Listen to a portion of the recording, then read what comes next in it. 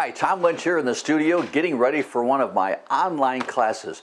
I'm having a ball teaching the online class, and I know you might like a live in-person class where we have a chance to see each other, but there's several advantages, to the online class that doesn't always take place, in the personal one-to-one in a workshop format. I can do some great close-ups. I can give you an overhead camera view. I can take you right in there close, for the finished painting. And if we're going to talk about, focal point or that sunlight coming through the trees, and notice those little nuances of color and value change and so forth.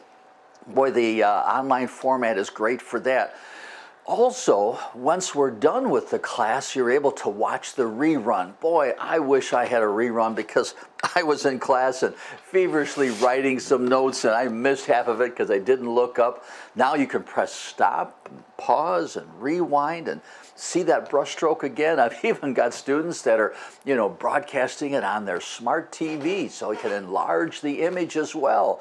So those are a couple of the extras that I think the online format will really get in close and help you with something that you might have missed in a regular workshop. So the online class is good, but I'm teaching a couple of different types of online classes, and let me explain those. Now, one of them is specialty techniques. The beauty of that, we're not worried about a finished painting. We're just practicing, some different techniques. And so I have several, visual guides I'll take you through. And if you want to learn, and they're all different.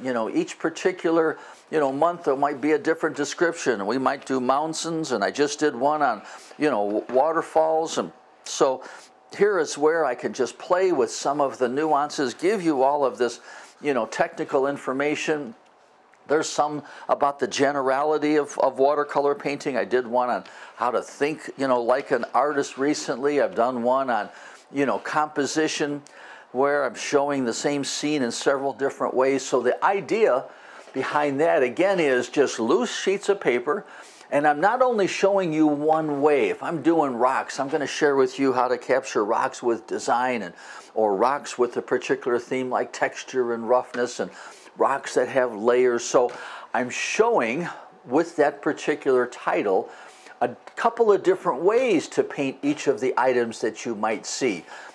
Clouds, skies, and sunsets, probably one that's coming up soon. And I'll show several different types of cloud formats, when and why to have a cloud at the same time. So you'll get some ideas on how we might relate to a finished painting. I'll bring out a finished painting as I did in this particular class when we're talking about, rocks and waterfalls and how to get them to merge together so they don't look like they're, cut out and pasted on, and, when and where to have some of the white space.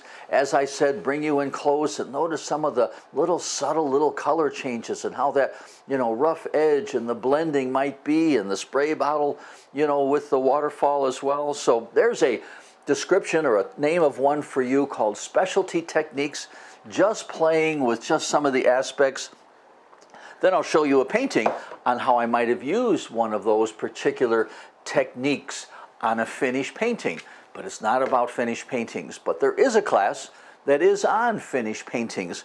So this is a 1, a 2, or a 4-day workshop. So for example, I will tell you in a particular class that we're going to deal with a scene, say a mountain river or a forest river. And I'm going to take not only and just do the painting, but before I do the finished painting, I'm going to send to you several different composition. You could do it as a horizontal, so you're not locked in. You could do it with more forest and less rocks, and you could do it with a whole lot of rocks and less of the forest. I think that's the one that I probably use. I will send to you a photograph reference. I will send to you, here was even the color sketch that I used as a guide. Now, I'll share with you how that's going to relate to the final painting. But in that 1-day workshop, in the first 3 hours, so a couple of the classes, it's in 1 day. So like a morning session, we'll practice the parts.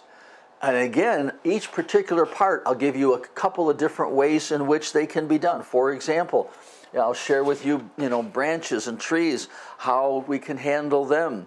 different types of brush strokes, what colors to use. If it has a leaf dominant, format with a whole bunch of leaves there, we'll share with you that. If we're going to deal with a couple of different ways, so those are two different ways of doing, even the pine trees in that class. I did the same thing, for the rocks as well. So I'll break down for 3 hours the parts of the painting, then take a lunch break or come back, and then we will deal with putting the parts together. Now we'll talk about focal point and unity and how I might adjust those particular tree techniques to relate to the focal point, and how I might handle the rocks farther away from the focal point compared to handling the rocks as they come closer to the focal point. So then we'll deal with, a finished painting, and I paint the painting in stages. So step one, practice just this, and I'll take a look at what you have, offer some suggestions if you need, move on to step two, whether I might deal with the light value layer or the dark value layer. So we'll learn how to build a painting after we've had a chance to practice the parts. And so here was a finished painting. And again, the beauty of the online, you can see the photo reference, you can see the actual sketch, and then you can build the painting with me, and you can do it in your own particular way. You might have your own, scene of this forest river that you want to work on. I'll have a chance to look on that and offer some suggestions. So that is that 1 or 2 day or 4 day workshop where I share with you how to practice the parts, then develop a painting, but I do it slowly and help you learn at the same time. So that's one of the classes. So you have the specialty technique classes, and then you have the workshop painting class, 1, 2, or 3 days. And then there's another class that's a lot of fun. I do this every third month or so. It's a visual critique class. Now, what does that mean? So instead of just having you submit a painting, and I talk about, well, if you just did this over here and you made that change over there, it doesn't really, I think, have a visual impact. So what I do is I have the students submit to me, some of their actual paintings. I do a color printout, and then I paint on the color printout. So I felt this particular image was what they sent to me. I printed it out, talked about what was needed, brought in a couple of charts, and then I painted on this printout so that you could see the before and after. So I felt that particular scene needed improvement, of the design and a little bit of the theme. Here's an example of one where I felt the focal point needed improvement. And so I showed, here's how it would look with the focal point. Here's where you were. We chose an area and increase those particular aspects needed. How about a little stronger feeling of depth? So the painting isn't bad, but I think it could become even more interesting if I frame that focal point with a nice value change from the front different than the back, or here I improve the horizontal plane. And so I'll have a series of visual critique classes where I have it, you submit a painting. I do a color, not the actual painting, submit a picture, email me a picture of the image that you'd like to have some conversation about. And the point there is to how we could make it more visually attractive for a viewer to look longer. It wasn't about rights and wrongs. I'm not again about rights and wrongs when I'm working on a painting with a student, but if we did this or if we did that, the viewer would want to look longer, become more attached to the painting, and that's what it is all about. So there are pretty much 3 different formats, of classes, whether you want to learn about techniques, you want to know how to build a painting in 1 day, or the 4-day class, I might talk a little bit more about how to think like an artist and do color preliminaries and value studies and so forth, and I work a little bit more individually with the subject matter you want to work on.